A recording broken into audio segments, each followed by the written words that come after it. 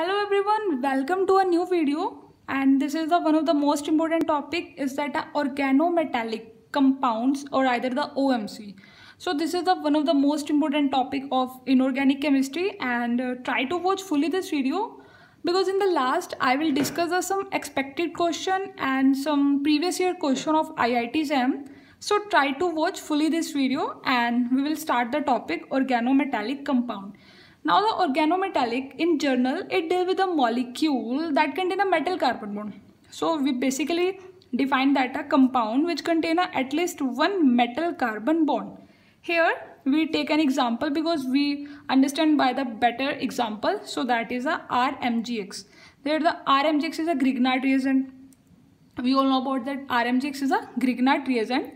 And RMGX in that, Mg is a magnesium, magnesium means metal, and R is an any alkyl group.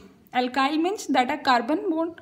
So in the RMGX there the R and Mg make a metal carbon bond. So if the metal and carbon make a bond, we will set that this is the OMC and the organometallic compound.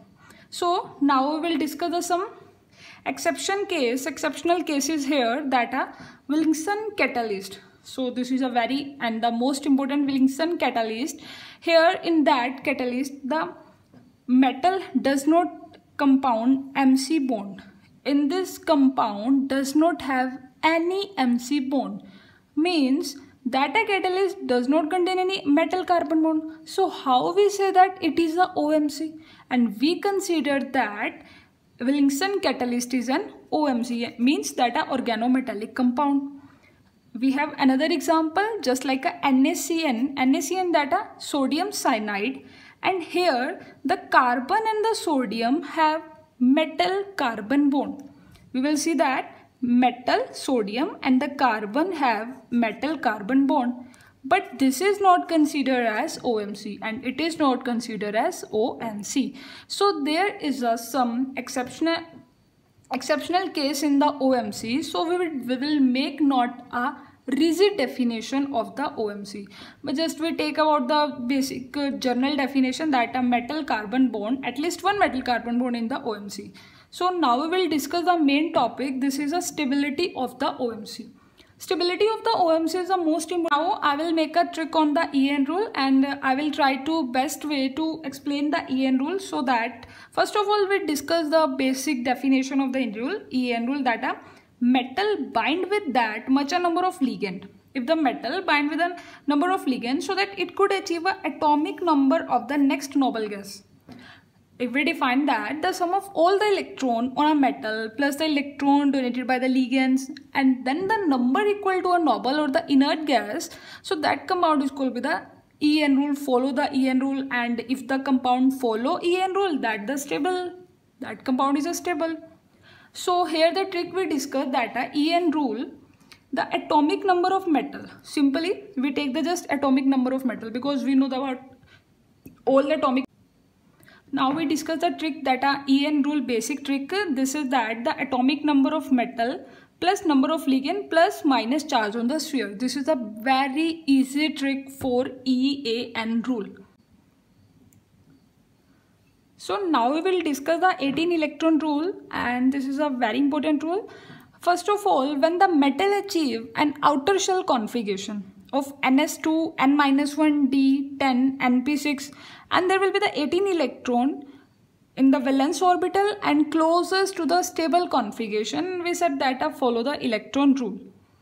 Now we take an example. This is a same example, and here the iron show 18 electron in the valence plus cyanide 1 and number of ligand is 6, and the charge on the sphere is that the -4. -4 means that we add the number +4 and we just calculate and we get 18 electron. So this is follow the 18 electron rule.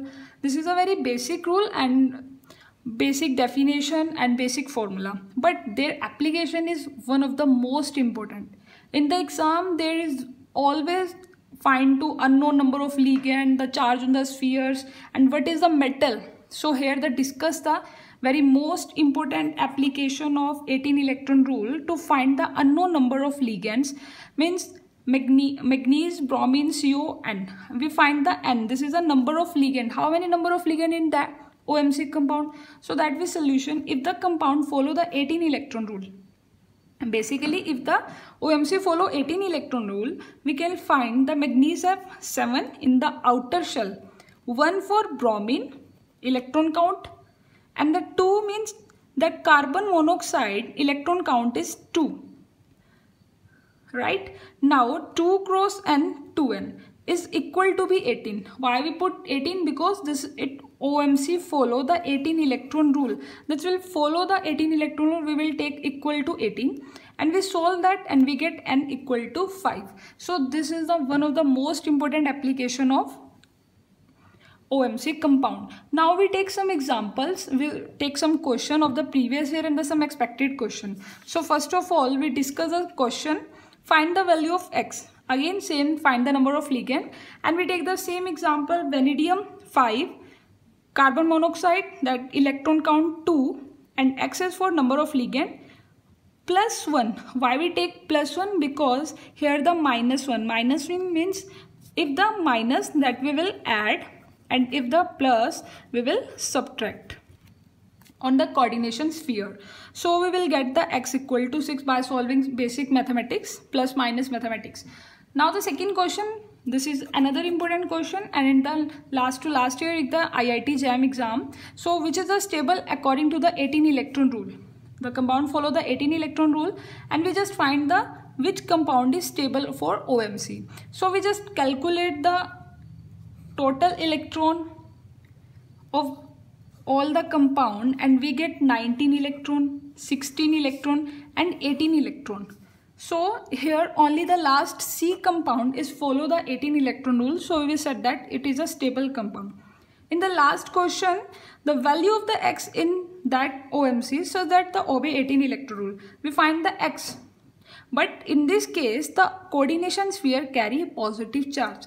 This is the important. So this question for you, and you write the answer in you write the answer in the comment section. And if you like this video, so please write in the comment, and any doubt, write in a comment section, and try to share this video, and don't forget to subscribe my channel, that's a IIT JAM Advanced Chemistry.